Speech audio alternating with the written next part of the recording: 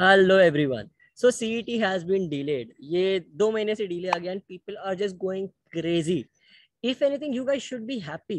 First of all, I am happy because the students जो सच्ची में मेहनत करना चाहते हैं बट उन्होंने काफी लेट पढ़ाई चालू की, they are the ones who are going to benefit the most, because तुम्हारे लिए अब ज्यादा टाइम है पढ़ने के लिए, तो तुम्हारा टेंशन एक हो गया यार कम टाइम में ज्यादा पढ़ना है, दैट इज गॉन.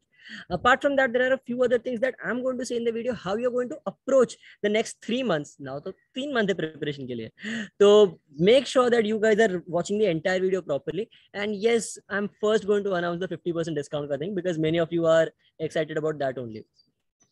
तो चलो, I'm going to give a new plan of action, new strategy and new timeline मैं पूरा तुम्हारे लिए बना के दूंगा.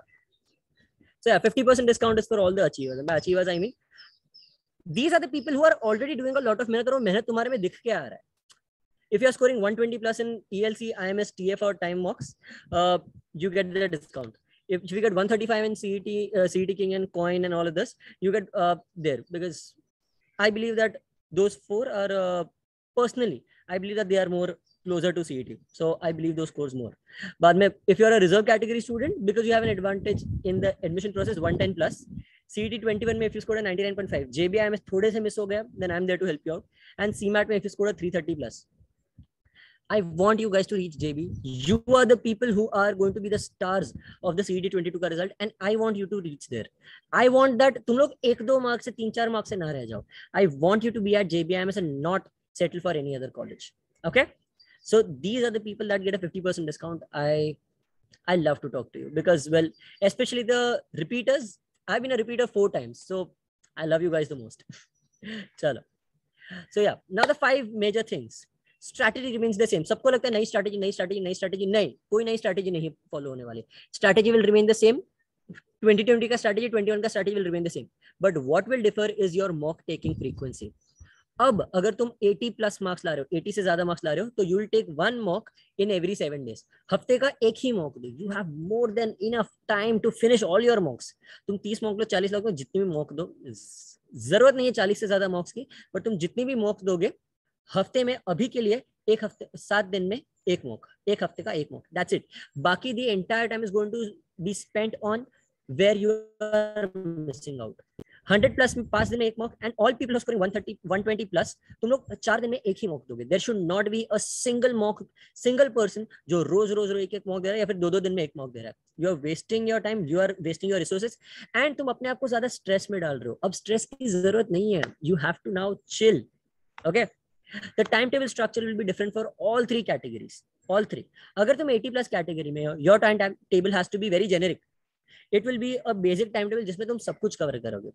For 100 to 120 plus, you will concentrate on which are your strongest points. तुम वो चीजों पे ध्यान दो. Like for example, if I think that मेरा strong point है logic, and when I say strong point, I don't mean मुझे logic में 40 आते हैं और quants में 20 मार्क आते हैं. नहीं, तो तुम्हारा दोनों weak है.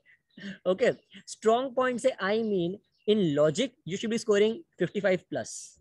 In quants you should be scoring 28 plus. In English you should be scoring 28 plus, and in abstract you should be scoring 18 plus. ये strong point बनने का criteria है, and that too in a good amount of time. तुम्हारा MPM 1 maintain होना चाहिए.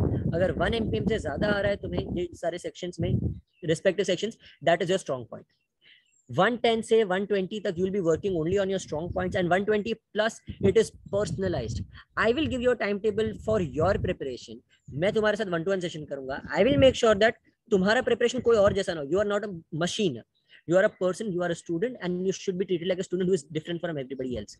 So that is why your personalized timetable is very very important. 120 plus के बाद तो सबके लिए timetable अलग ही होना चाहिए. It should not be the same. The difference between lucky ones and hard workers, structure is everything. ये जो नेक्स्ट के 3 महीने ना, इसमें पता चलेगा किसको नसीब से मार्क्स आएंगे और किसको सच्ची मेहनत से मार्क्स आएंगे. It's because now you have enough time to work on your knowledge gap and efficiency gap. Knowledge gap मतलब, वेल सीईटी में है ना, लेट्स बी ऑनेस्ट, 98 परसेंटाइल तक लाना is not a big deal. 98 percentile मतलब 110 marks, 110 105 के आजू बाजू तुम्हें 98 परसेंटाइल आ जाता है.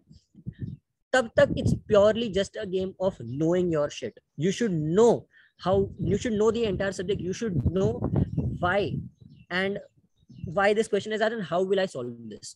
ये तुम्हें सब कुछ पता होना चाहिए. That is knowledge gap. But उससे तुम सिर्फ 98 परसेंटाइल तक पहुंचोगे. उसके बाद आता है तुम्हारा efficiency gap. मतलब तुम्हें सब आता है, तुम अगर 2 घंटे के बदले 4 घंटे का पेपर है, तुम फाड़ के आओगे, तुम 200 मार्क्स लेके आओगे। Efficiency gap is how do you crunch it in 2.5 hours. तो जो बहुत लोगों को इश्यू होता है ना, सो दैट मैं मॉक में सॉल्व करता हूँ तो स्कोर नहीं आता है, बट मॉक के बाद सॉल्व करता हूँ then I get perfect score, मुझे आंसर आराम से आ जाता है। That is your efficiency gap. So you must know that वो एफिशिएंसी गैप को कैसे क्लियर करना है, एंड वो मैं सिखाता हूँ। That is where all my tricks, all my methods, my strategies, everything will help you the best way possible in your efficiency gap. चलो, सो अब तुम्हें पता चलेगा that how, where are you lacking and where do you need your growth. More time for everyone. Now this is a positive point and a negative point. सबके लिए ज्यादा time है, that means जो टॉपर्स है ना वो लोग भी पढ़ाई करेंगे, और जो इंटरमीडिएट स्टूडेंट्स है वो लोग भी ज्यादा पढ़ाई करेंगे। बट अंडरस्टैंड, इंटरमीडिएट स्टूडेंट्स, तुम ये समझो अगर तुम्हारे लिए ज्यादा टाइम है ना, be a little sad because toppers के लिए भी ज्यादा टाइम है और उन लोग को पता है प्रॉपरली मेहनत कैसे करना है। And that is why intermediate students, you are the once in the most need of proper structural study. तुम्हें एक टाइम टेबल, तुम्हें एक प्रॉपर स्ट्रक्चर चाहिए कि मैं कैसे पढ़ाई करूंगा। somebody needs to tell you how to study properly। अगर तुम इधर उधर मस्ती में या फिर कोई रॉन्ग तरीके से पढ़ाई कर रहे हो, you are at the biggest loss। Toppers को ऑलरेडी देखो जेबी, सिडनम या फिर वेलिंगर मिल जाएगा, तुम्हारा वो से नहीं है। And toppers, you guys are only fighting for the top 3 colleges, well I'll say the top 2 colleges, सिडनम and जेबी। बस तुम्हारे लिए what is going to help you out the most is the 1-to-1 sessions with me। The 1-to-1 sessions में I will make sure that तुम्हारा strategy personalised है, तुम्हारा क्या गलत, क्या सही, क्या कितना परसेंटेज सही जा रहा है, वो सब मैं तुम्हें एनालाइज करके दूंगा। I will tell you, देख तू ये मत कर, तू ये कर, तू ये मत कर, तू ये कर। I will personalize the entire thing for you। I will tell you personally what do you need। That is why I'm boosting your score only for JBIMS। That is the goal for all the toppers। And one doesn't fit all। ये personalisation में क्यों इतना बोलता हूँ, because people think that अच्छा मैंने समझो ये क्लास ज्वाइन किया, मैंने ये टीचर को ज्वाइन किया, मैं ये इस हिसाब से पढ़ाई कर रहा हूँ, मेरा ये टाइम टेबल है। इट विल नॉट वर्क अगर तुम्हारा दोस्त भी सेम टाइम टेबल फॉलो कर रहा है। क्योंकि उसका प्रिपरेशन तुम्हारा अलग है। If your friend has joined the classes and उसको एक सर ने टाइम टेबल दिया है या फिर उसको कोई पर्टिकुलर तरीके से पढ़ा रहे, तुम वो फॉलो नहीं कर सकते, बिकॉज तुम्हें और उसको सेम स्कोर नहीं आ रहा, बिकॉज तुम्हारा नॉलेज लेवल सेम नहीं है। एंड लेट्स बी ऑनेस्ट, अगर वो फॉलो करके हो ही जाता तो फिर एक जन पूरी दुनिया में क्लास लेता और बाकी सब उसके साथ ले आते स्कोर, और तो फिर एडमिशन किसको मिलता, किसी को नहीं। Because CET is cut throat, you have to be better than the others, and that is why तुम्हें दूसरों जैसा प्रिपरेशन नहीं करना है। You have to make sure that तुम्हारा personalisation of your entire course, of your entire preparation is done, so that you will get CET success no matter what। तुम 80 पे हो, 100 पे हो, 120 प्लस पे हो, I will make sure that you guys reach your goal। I will make sure that I give my entire effort to make sure that you reach your goal। Okay, so चलो, that is the 5 major points जो तुम्हें ध्यान रखने हैं। CET getting delayed is just a positive thing, it's not a negative thing। Be happy, काम पे लग जाओ and make sure that you guys are killing it now। चलो, bye guys।